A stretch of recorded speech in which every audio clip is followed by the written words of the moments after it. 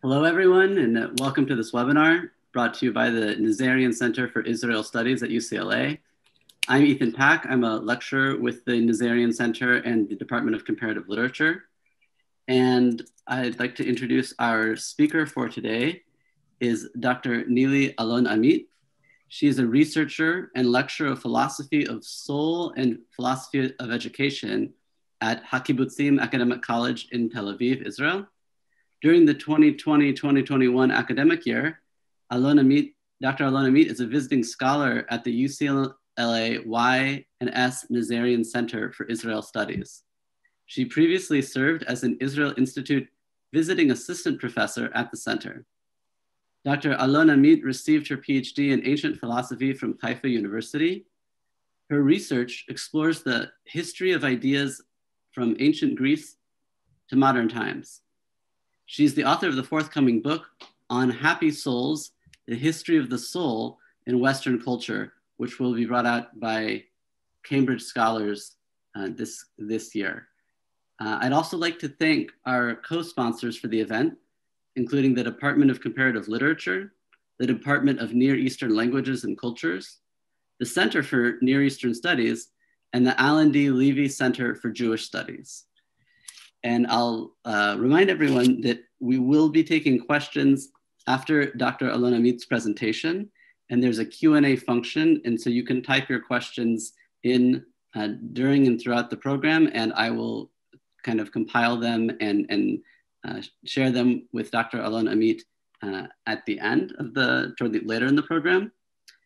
And so without further ado, I'd like to turn things over to Dr. Alon Amit. Thank you, Ethan. Hello, everybody. I'm very happy to have you all here in this webinar about Hebrew literature of life and love. I will talk about these three amazing poetesses, or actually two poetesses and one songwriter of pre-state and early state of Israel. And I will talk about them in the context of my forthcoming book about philosophy of happiness. So I will try to do all this together in 50 minutes. Wish me luck. And if you have any questions, I'll be happy to hear them and answer. So let's begin. First, a little bit about the context about my book. This is my forthcoming book, Happiness, Stability, and Transcendence, A Quest for Happiness Through Western Religion, Philosophy, Mysticism, and Poetry. In this book, what I'm doing is I'm tracking the idea of happiness, the concept of happiness, from the Hebrew Bible until contemporary poetry. And my chapter about Hebrew poetry is what I will present to you today. So this is the general context. All the photos you see here, unless mentioned otherwise, are taken by myself. While writing the book, it's also a journey of photography that I did and poetry, and it comes together in the book. But today you'll only see a few photos and, as I said, the chapter about the poetesses. In the book, this is the table of contents. What interests us today is chapter 2 about the Hebrew Bible. I will refer a little bit to the Bible. And chapter 12 about the poetesses and how they refer back to the Hebrew Bible, again, in the context of happiness. As you see, from the Hebrew Bible until the poetesses, a lot happened in world literature. I go through Greek philosophy and medieval mysticism and early modern philosophy and literature. So what I will try to show you today is how Hebrew poetry comes into play within the general scheme of world philosophy of happiness. So what is happiness? This is what I always ask my students in the first class. We see three emojis here. Which one of them would be happiness to you? Of course, everybody would think it would be this one, the happy one, right? The smiley one. But no, not in ancient philosophy. Ancient philosophy of happiness is not about feeling happy. It's not about exaltation.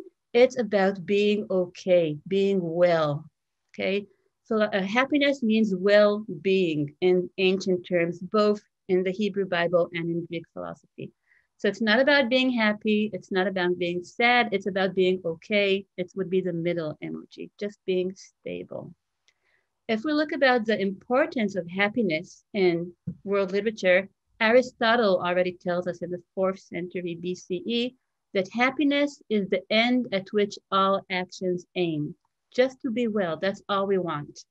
And Mario Vargas Llosa, the Peruvian Nobel Prize winning author, said in 2001 that good literature, good world literature, opens our eyes to unknown aspects of our own condition. Literature, anytime, anywhere, in any culture, has something common. And we are trying to look at that commonality through happiness with a focus on Hebrew poetry. So the main formula I come up with in my book is that happiness means stability and transcendence. In order to be happy or well, we want to have our 2 feet on the ground or on this kayak, but we have to look up to some kind of transcendence, may it be religion, science, ideology, love of nature, religion of labor, we will talk about that. Anything that will make us connected and still feel stable. So we will look at these aspects through the poetry of the beginning of the state of Israel. Just to go back to the root of happiness, the first time we see the word happiness in the Hebrew Bible, osher in Hebrew, we see it in the sense of confirmation from without. Osher comes from ishur, being confirmed. And the first time we see the word osher in the Bible is in Genesis 30, when Leah says, "Happy am I, for the daughters will call me happy. Me'usheret ani, ki ishruni habanot." And therefore she named her son Asher. So being happy means having some kind of outer external force confirming me. In Greek terms, eudaimonia, eudaimonia. Eu is good, daimon is a demon. A good demon is dwelling upon me, dwelling in my house. Therefore, I'm happy. Some kind of external force is coming into me and helping me stabilize myself. In the Bible, and this is the last slide before we go into the Hebrew poetry, we see it very nicely depicted by Ephraim Moshe Lilian in 1908. We see Abraham, the patriarch, looking up at the stars, while God promises Abraham that if he will hearken to his voice, he will get a lot of blessings. I'm reading from here, Genesis 22, that in blessing I will bless thee, and in multiplying thy seed as the stars of the heaven, and as the sand that is on the seashore, because thou hast hearkened to my voice. You will be stable, you will have blessing, you'll have a lot of children, as long as you stay on the ground, but hearken to the voice from above. So happiness is stability and transcendence. One more before we go into the poetesses. Happiness has to do with understanding, with wisdom. Happiness is aligning with divine wisdom. We see that in language, for example, in English, understanding, we stand under the wisdom. In German, verstehen, we stand before the wisdom. In Greek, epistemai, the same meaning. Let's go into the poetry. So these are the 3 poetesses I will present to you today. Some of them are very familiar. Some of the poems I will show you are less familiar. We will talk about Rachel, the poetess, Rachel Bluwstein Sera. We will talk about Leah Goldberg, and we will talk about Naomi Shemer. I will also present to you some of my own translations of the poetry of Rachel that has not been translated before into English, and some music. We will hear some music. So let's begin. Rachel. Rachel was born in 1890 in Saratov, Russia, to a very well-off family, a very cultural family. Her mother was in a very small cultural circle of learned women. She was corresponding with Tolstoy, for example. So Rachel grew up in this very happy house with a lot of brothers and sisters and a lot of literature going on there. Her mother passed away when Rachel was 16 years old. This was very traumatic for her. Her father remarried, and Rachel and one of her sisters traveled away from that house. At the age of 19, Rachel decided to go to Italy to study art and philosophy. And on the way, she stopped for a visit in Jaffa. So Rachel's coming to Israel during the second Aliyah years, the second wave of immigration to Israel, didn't have to do with, burning ideology, Zionist ideology to go to Israel. She came there for a visit, but she fell in love and she stayed. She fell in love with the country, with the pioneering ideology, with, everything, the young people living together and building the land. And she went to live in Rehovot with her sister. They started learning Hebrew, and Rachel started writing in Hebrew. 2 years after, she went to Kinneret, to the Kinneret farm, where women learned how to work in agriculture. 2 years after that, she went to Toulouse, France, to study agriculture, to get a degree in that.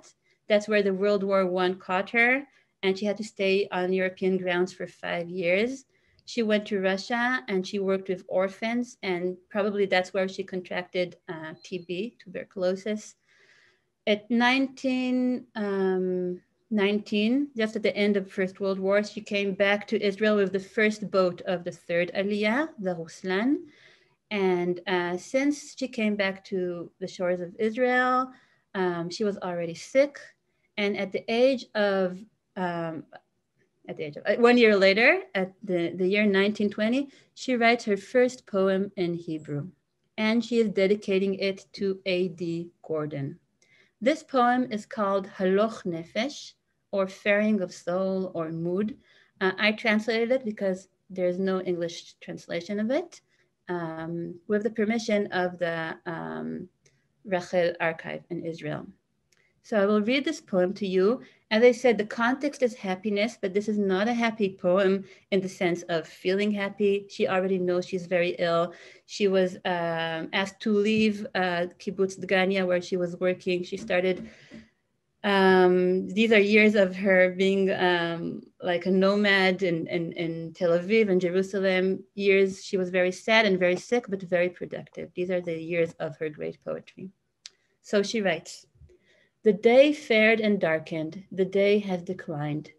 A dimming gold paved the skies and the mountains of high. Around me blackened the breadth of fields, a muted breadth. My path has distance, my path is lonesome, my barren path. But I shall not defy fate's word, tyrannizing fate. I shall walk gaily toward all, and all I should thank."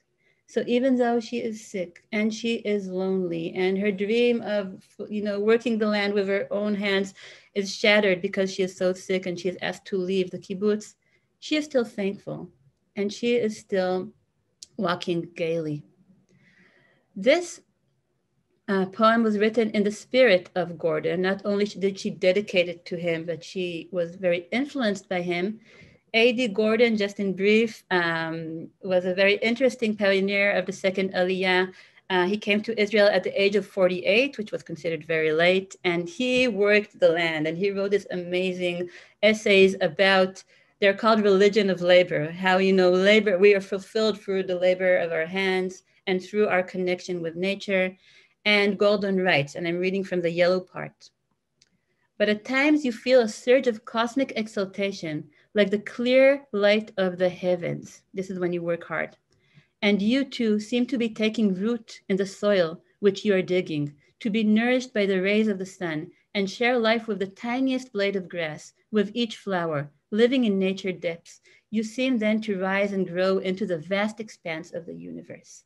So Gordon, like Rachel, feels that working the land or connecting will make you happy, even though all the hardships. This she wrote of Sfat Kinneret. I also translated it, but I think because of time, I will jump to the next poem. This poem called Gift Shai was written 1 year before Rachel's death. Rachel died at the age of 41 at 1931 from tuberculosis. Lonely, really all her dreams already shattered. She missed Kinneret so much, and she was in an apartment in Tel Aviv with very few visitors. This beautiful song was the first one to be put into music in Rachel's life by a friend, Yehuda Shiltok, later put into music by Naomi Shemer. We will hear that very soon. And the poem expresses Rachel's connection with the Bible. I should also say a few words about Hebrew. At that time, this is the revival of the Hebrew language. When the poets are using Hebrew, they're going back to the Bible as their context because there's not a lot of everyday Hebrew going on. They actually invent Hebrew as to speak. And in this poem, she lies heavily on the Bible. She writes about her being so shattered and so, she has nothing to give, but still she's giving her all, and it makes her happy. So it's called Gift, Shai, and it goes like this. I shall glean like a vine the remnant of sound, and send to you a tribute from the grapevine of my heart. All that the hand of sorrow hasn't yet uprooted, that the furious east wind hasn't beaten of me. I shall drape the basket in memories of Kinneret, morning sky of roses in the garden's trees, golden noontime in the calming expanse, and a lilac evening on the Golan Heights. Memory of a crescent night on the lot of water. This is the cry of happiness, as my days will rise.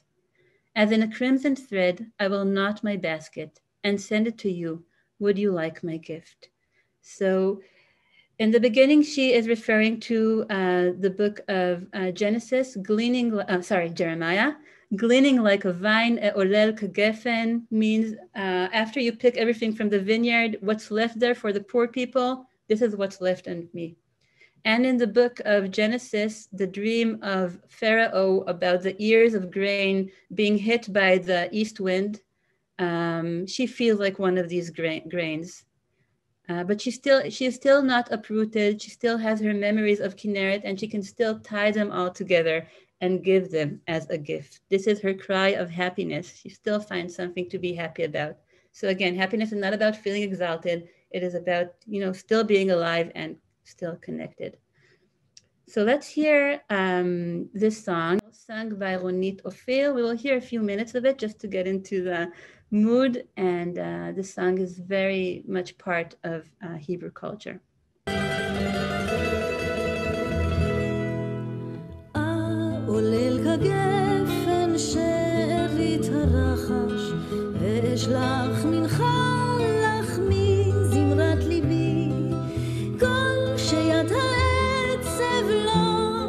משורש וכדים הזעם לא שדף עוד בי כל שיד העצב לא עקרה משורש וכדים הזעם לא שדף עוד בי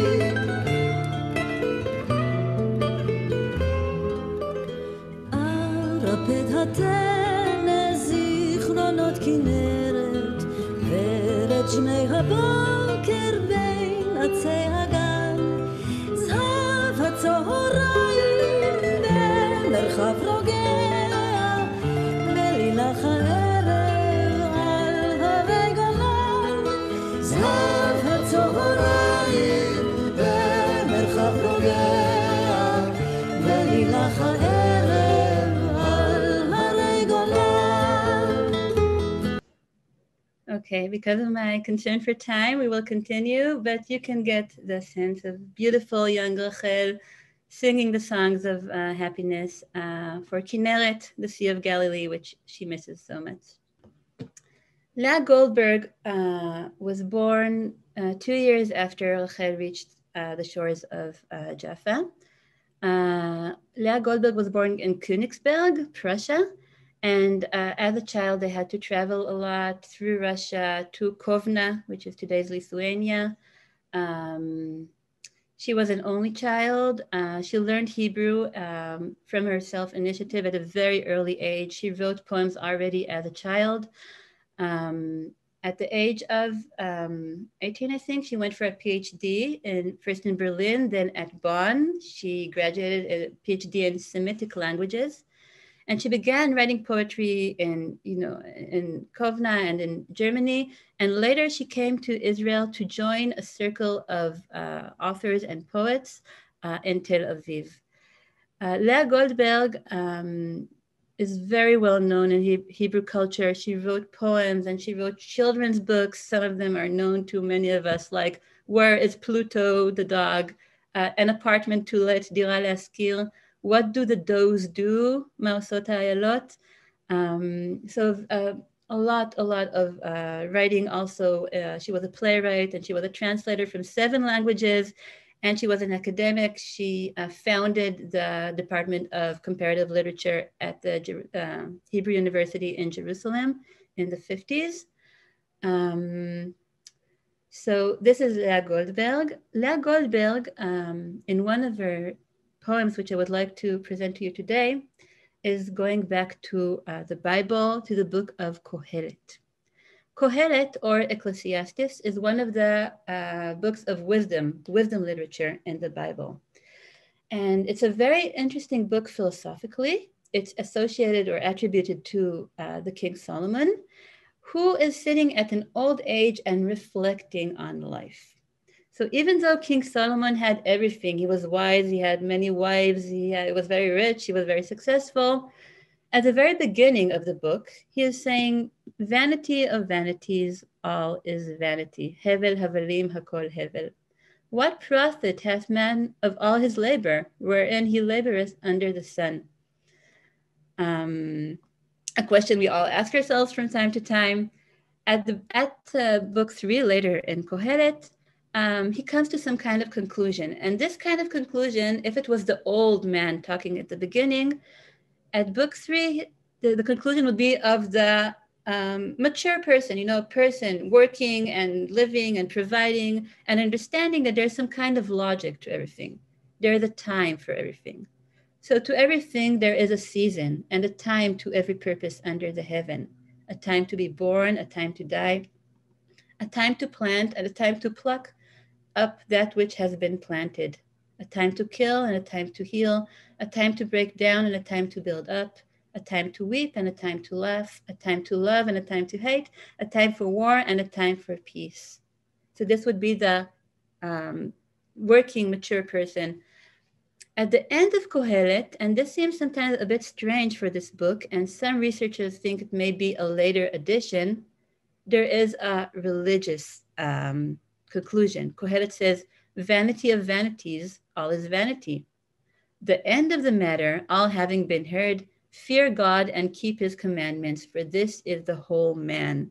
This seems strange for this book because there's not a lot of talk about full submission to a religious feeling that will give you purpose in life. But still, this is the conclusion of Kohelet. And Leah Goldberg is corresponding with this poem. This is Leah Goldberg's poem, Poems of a Journey's End. And in this poem, she is reflecting about happiness, about life, along the lines drawn for us by Kohelet. So it's an anthology of 3 poems. The first poem would talk about, well, we will read it, about the old man, the second poem about the middle-aged person, and in the third poem, she is talking to the very end of Kohelet, trying to see how could she submit to total religion, while Leah Goldberg, and this is important to mention, was a self-proclaimed secular author. She was not religious, but still she is looking for this religious feeling in order to feel transcendence, in order to be happy. So the path is so lovely, said the boy. The path is so hard, said the lad. The path is so long, said the man. The grandfather sat on the side of the path to rest. By the way, this is not my translation. It's Rachel Tzvi Bak. Sunset paints his gray head gold and red. The grass glows at his feet in the evening dew. Above him, the day's last bird sings. Will you remember how lovely, how hard, how long was the path? So this would be the first part of Kohelet. Now going to poem 2, to everything there is a season, Kohelet 3. Let's see how she responds to that. You said, Day chases day and night night. In your heart you said, now the time has come. You see evenings and mornings visit your window, and you say, there is nothing new under the sun. But now with the days you have whitened and aged, your days numbered and tenfold dearer, and you know every day is the last under the sun. And you know every day is new under the sun. So here is her addition to Kohelet. Not everything is vain, not everything is the same under the sun. We, as human beings, can renew. We can create something anew. So this, if you would like to think of it in the context of, pioneering Israelis or the creation of the land, we have some kind of common cause. We have some purpose. We can create something new, and therefore there are also new days under the sun. The third poem, which is very important in our context, would be her personal plea to God. It's written in first person. She is talking directly to God, and she is asking God to help her have this feeling of religiosity or connectedness or transcendence or something that will help her create every day anew. She says, teach me, my God, to bless and pray over the withered leaf secret, the ready fruit's grace, over this freedom to see, to feel, to breathe, to know, to hope, to fail. Teach my lips blessings and songs of praise when your days are renewed morning and night. Lest my day be today like all the yesterdays, lest my day be for me an unthinking haze.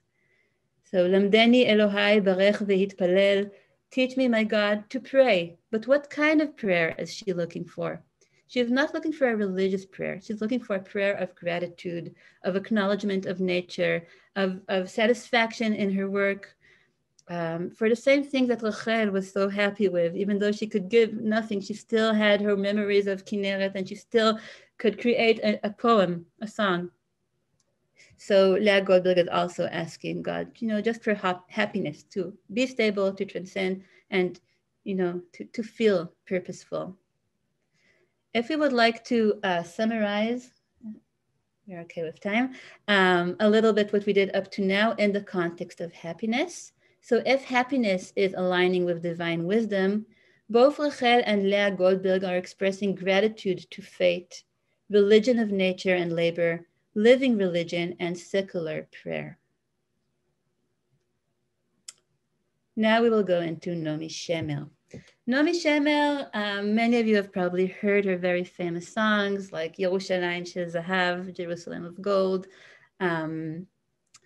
Naomi Shemer was born a year before Rachel's death. She was born in Kinneret. So she grew up on the legacy of Rachel, and of course she knew Leah Goldberg. Naomi Shemer was a kibbutz member. When she was at the age of drafting, 18, she managed not to go to the army like all her friends, but to go study music. So she drafted at the very late age of 24. But for 5 years, she studied music, which was outstanding at that time for a person that age. First in the Tel Aviv School of Music, and then in Jerusalem Academy for Music and Dance. She was a gifted pianist and a gifted songwriter. And as I said, very much ingrained in Hebrew culture. She wrote many songs that were very influential. Some of them were taken to be political, even though she never claimed they were. For example, Yerushalayim Shel Zahav, Jerusalem of Gold, was written for a music festival in Jerusalem, and it was performed 3 weeks before the 6 Days War. The song that we will talk about now, Al Kol Ele, for all these, was written in the 80s around the evacuation of the Sinai Peninsula, and it became the hymn of people in the settlement of Sinai. But again, Naomi Shemer didn't try to do anything political, or at least that's what she claimed in interviews. So for all these, Al Kol Ele by Naomi Shemer. We will read the song together, and then we will hear it, a very uplifting, very happy song. Over the honey, over the bee sting. Oh, by the way, this is a popular translation. I didn't even see the name of the translator, but it's on the Kululam website, and Kululam is the performance we will see very soon. Over the honey, over the bee sting, over the bitter and the sweet, over our precious baby daughter, grant a blessing, dear God, please. Over the blazing fire, over the crystal clear water, over those returning homewards from travels afar. Over all these, grant a blessing, dear Lord, please. Over the honey, over the bee sting, over the bitter and the sweet. Please do not uproot what has been planted. Do not forget the hopes and dreams. Lead me home, and I shall return to this wonderful land. So this part, which I marked in yellow, was the hymn. Okay, and see, she also refers back to Koheret. There's time to root and time to pluck what has been rooted or planted. Please do not uproot what has been planted. We try to find stability on earth. We are trying to be thankful for everything, for the honey and for the bee sting, for the bitter and the sweet, everything together. We're talking to you, God, please save us and, let us live as well as possible on this ground. She continues, shield, dear Lord, this house of mine, this garden and these walls, from sorrow, grief, and sudden fear, and from wars. Protect the little I have, the light, my children, the fruit not yet ripened, picked before its time. A tree rustles in the wind, a star falls from afar, and in the darkness I wish upon that star. Please watch over them all for me, my cherished ones. Bless the quiet, the cries, and bless this song. So she is asking God to bless everything, to keep everything, but most of all, to bless the song. We want to continue singing. We want to continue praising and praying and being connected. So this is her request. We will now listen to the song. So I mentioned Kululam. Kululam is some kind of social initiative started a few years ago in Israel, where they bring hundreds of people together in a big hall, people from all walks of life in Israel and from all groups. You have Jews and Arabs and Christians and religious and secular and old and young, everybody together. They put them in 3 groups and they teach them to sing in 3 voices. And it takes, that's what they say, it takes around an hour to teach them the song, and then they sing together. It's always very exciting. This video was taped for the 70th birthday of the State of Israel. You will see in the very beginning Israel's president, Reuven Rubi Rivlin, turning the light on. You will also see him in the audience singing. So, as I said, it's a very uplifting song of happiness and gratitude by Naomi Shemer.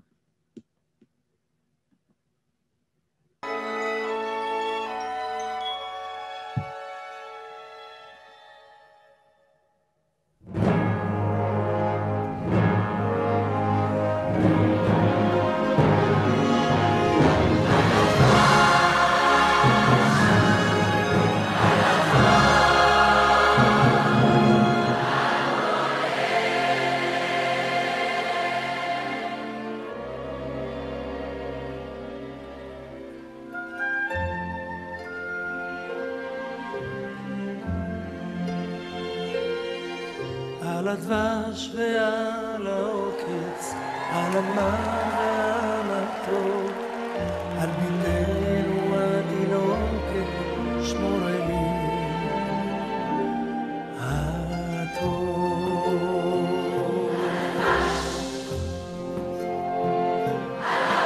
על האש המבוערת, על המים הזכים, על האיש ששב הביתה מן המרחקים.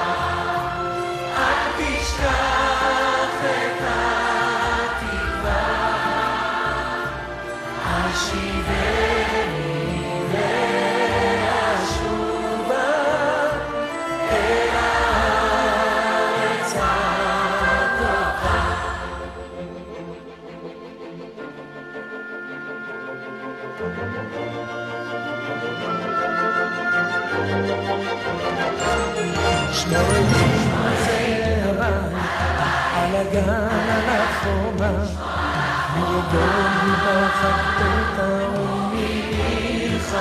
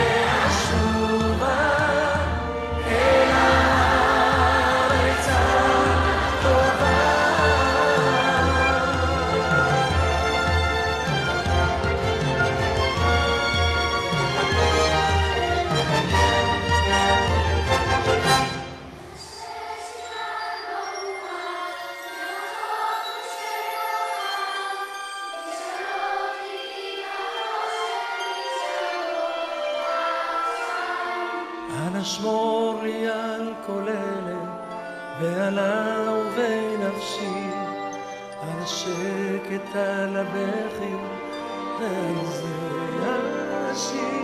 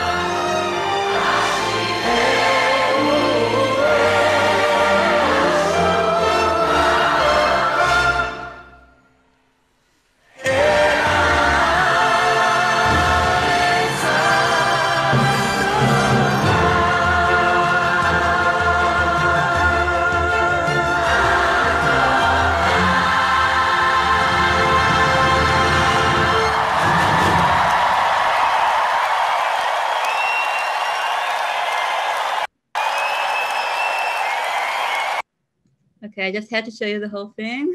Okay, great. So this is the spirit of Naomi Shemer. Thank you for everything, and let us bless this song. Thank you for this good land. Al haaretz hatova. Just to wrap it up, the different poems and songs that we saw express the feeling of the request to keep ourselves rooted, either through work of the land, either through gratitude, either through praise of nature, either through some kind of prayer, may it be religious prayer or secular prayer. But we want to keep our song and keep ourselves okay. This is the expression of Hebrew poets of the beginning of the state of Israel. Thank you very much for listening. This is my email if you have more questions, and I'd be happy to take questions now. Thank you very much, Dr. Olanamit. That was a fantastic presentation and covered so much ground. So I'm going to take some of the questions that we've received from some great questions coming in now from the Q&A. Going to combine one question that we received with a question of my own, which has to do with your translations, particularly of the Rachel poems, and the challenge of translating sometimes when there might be a reference to something that in Hebrew is more familiar to a Hebrew readership, in this case, lines from the Bible or something, but is not as familiar maybe in English. Ecclesiastes might be the exception because of the song from the 60s, but And there was a question specifically in terms of your translation with haloch as faring, and when you how you choose to go when you might need to use a non-literal word for word translation to convey something. So either aspect of that you want to address. Oh, thank you for this question. I was hoping you'll ask a question about translation. Just to share with you this work of translation, when I was writing the book about happiness and looking for the Hebrew poets, I found that this poem in particular was not translated into English, and this made me happy to take part, because when you translate, you're actually, touching the essence or connecting with the poet in a way. So at this time, I read a lot about Rachel. I tried to, get into her shoes. And Haloch Nefesh is usually translated into mood, as you said. But I chose to write faring of soul because I think that haloch means to walk, halicha. There's some kind of journey expressed here, and therefore just mood was not enough. I felt a need to express the journey, the walking of the soul. So faring of soul would be the closest thing to walking. And this whole poem is a journey. The day is Hayom halach v'hirshich. The day is walking or faring and darkening. There's some kind of movement expressed in this poem. And she's still walking, even at the end. I shall walk gaily, elech begil. She's still walking this path, and she is thankful, even though the day is dimming, even though, she knows she's ill already at this time. So she knows, her life is dimming, but she's still walking. She's still hopeful. So that's why I didn't just want to call it mood. It had to be something larger than that. Interesting. Yeah, it's amazing. The translation is just I don't know. It made me transcend. Yeah. It's a source. That's the transcendent above. Maybe is the source text or something. So there's actually quite a few questions having to do with the position of these poets, particularly Rachel and Leah Goldberg, as women poets, and how they stood in relation to their peers, the rest of the notable poets of their generation. One questioner asked if there was a distinctive feminine voice, if this were they viewed as minor poets because there weren't many women poets, and then another way that we were discussing ahead of time was that there was this stated ideology of gender egalitarianism in the period in labor Zionism, but did they actually find that in their lives, or were their poetry treated in some way different because they were women? Oh, thank you. That's an excellent question. So there's a lot of research about Rachel and Leah Goldberg as women authors, especially Rachel because she wrote in that very sensitive time of beginning of modern Hebrew poetry. And she was almost the only woman poet. There are also Yocheved Bat Miriam and others, but she was the most prolific among them. Rachel, in one of the researches that I read, they're saying that Rachel tried to make everything very minor and beautiful. She had a lot to say, but you can't see a lot of anger or expression of very strong feelings. Everything is very subdued. And this, many researchers think it has to do with, the gender role, because she is a woman poet. She can't really express a lot, but try to beautify things. Also, Leah Goldberg, we know that she also, many people looked at her as trying, not very expressive, but making things more beautiful. So we know, for example, that at Rachel's, 30 days after Rachel's death, Chaim Nachman Bialik, one of the very prominent male poets of the same period, gave a speech about Rachel, and he said that she said everything very beautifully. But but beautiful is not enough. We were trying to look for some expression here, and we know that they had it, but maybe they still felt they had to subdue it because of gender. And interesting. And so another question, kind of a related question, has to do with their relationship to love. And as one questioner wrote about that their lives, even maybe their romantic lives, weren't particularly happy.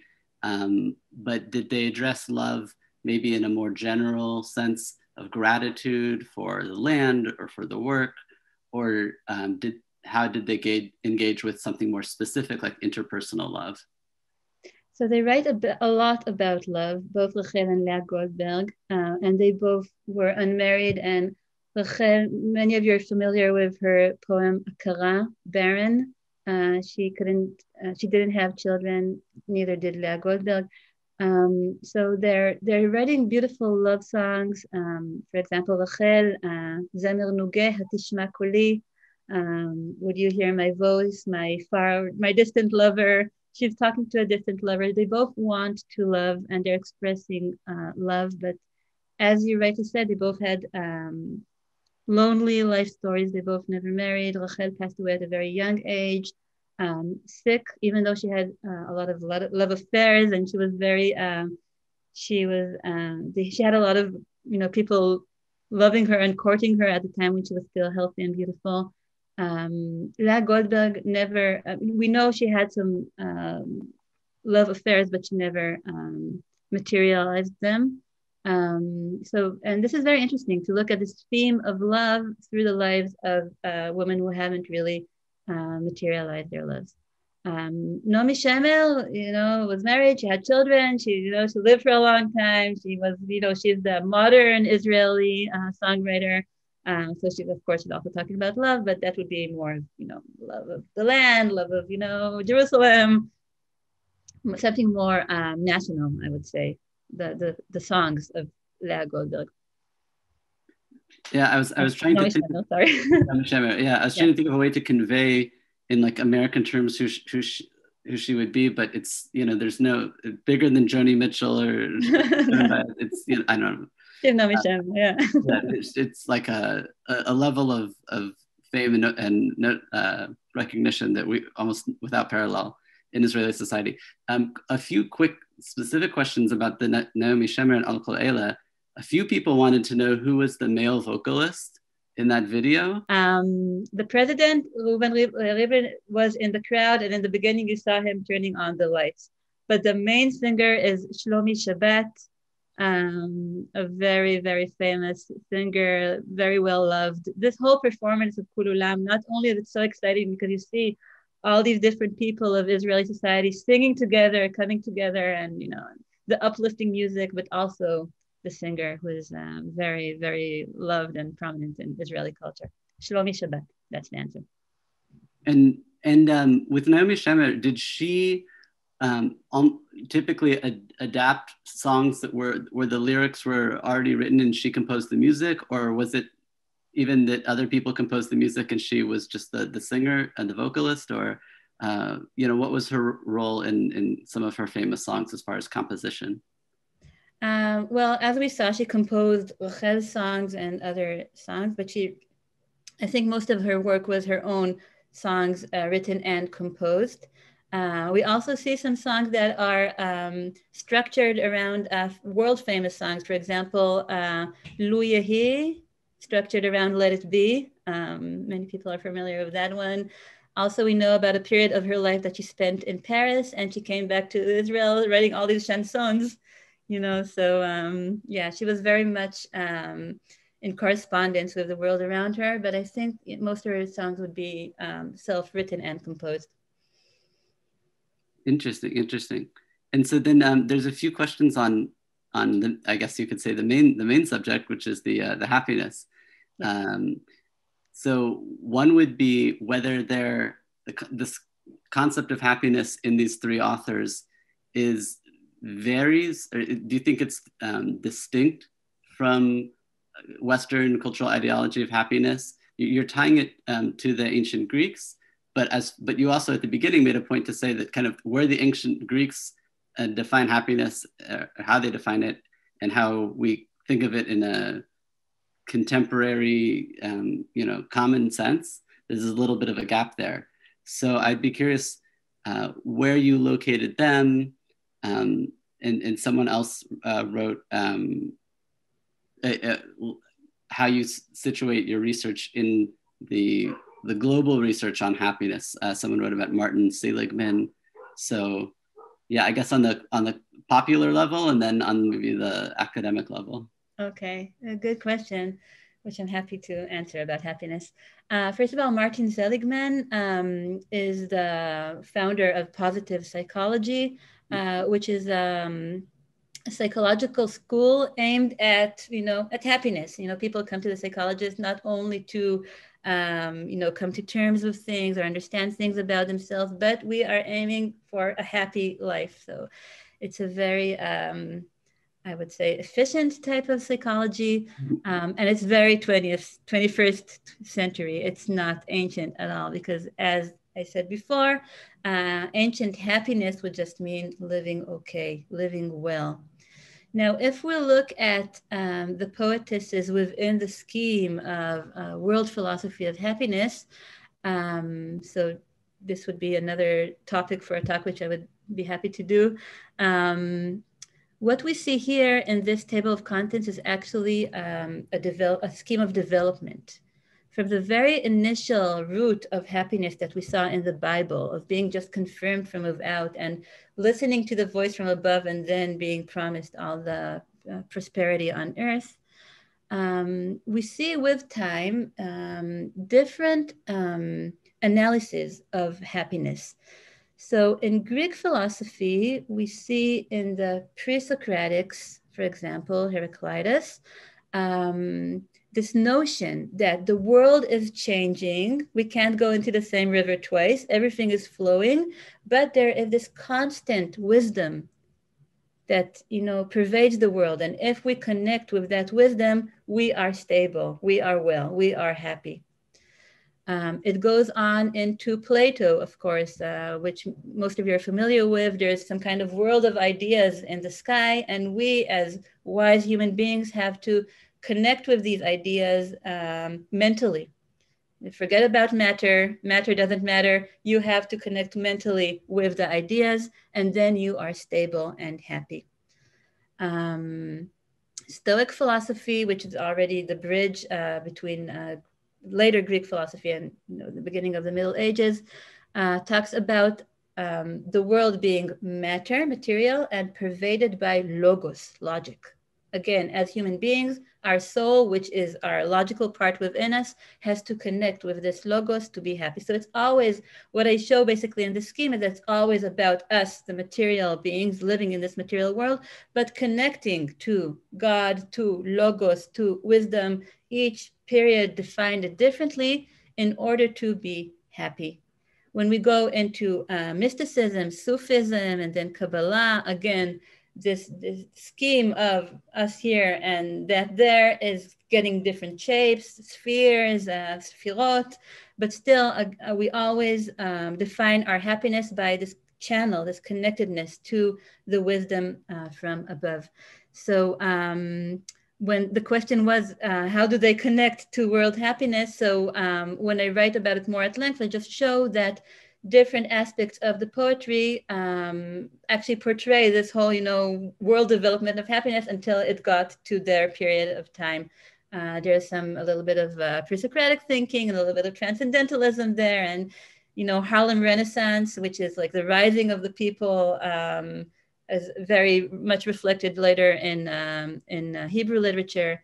So yeah, you could just go into the poems and analyze them and see how much of world thought is ingrained already in the writings of poets that aren't, Rachel and Leah Goldberg and Naomi Shemer were very learned people. So they knew, they've read the philosophers, they knew about that. But it doesn't always have to be that you read Plato and that's why you write something Platonic. It's, it's the culture just diffuses into the writings. The Avira, it's just out there. Yeah, exactly. And well, I would even just to further that, in this contemporary, I'm not familiar with the Martin Seligman that you mentioned, but you would think in the contemporary moment, a common definition of happiness is find your bliss. Something that seems to be very you're going in, you're not reaching out. So I mean, I'm sure that that's, you know, probably a book on its own, but maybe how we got there, or do you think that, here's a more concrete question, do you think that the view of happiness in these three poets is distinct from that kind of find your bliss, do what makes you happy, you know, more internal happiness? So find your bliss, I think it's something more individualistic that you see more in, New Age. Each person has their own bliss and you should go and find it, meditate, find your inner peace. It's all about you. But what I think is unique to early Hebrew poetry is that it's not only about myself. When I write individually, I'm actually writing for the group. I'm part of this group of pioneers, part of this group of ideologists. You could see that, of course, in Naomi Shemer that writes these national, amazing songs, uplifting for the whole nation. But even in Rachel, this very young person lying sick at bed in Tel Aviv after she was, thrown away from the kibbutz, still, she's not writing only about herself. She's writing about herself as, a person, a spoker for a greater group. So happiness and find your bliss. Yeah, but the bliss is very defined. It's not my own individualistic bliss. My bliss would be to work the land. My bliss would be, to build up this country, to be part of this group of pioneers, just to be a part of a specific group. Wow, that's fantastic. Thank you so much. One last question that was a few people asked is when specifically is your book coming out? It said 2021, but. Yeah, well, I'm waiting. It's at the publishers. Hopefully soon. I'll let you know. We will be happy to read it. Thank you very much. Yeah. Well, I'd like to thank you so much for your presentation and for answering so many of the questions. You could tell that the audience was very fascinated by many different parts of this. And so we'd like to thank everyone for participating. I thank Dr. Alona Amit for her work, and as she has said, and I think her email is in the chat, or right here. She's alon.amit at ucla.edu. She is happy to continue to answer further questions, and I think with that we'll end the program and go forward. Thank you so much. Thank you very much, Ethan. Thank you, everybody.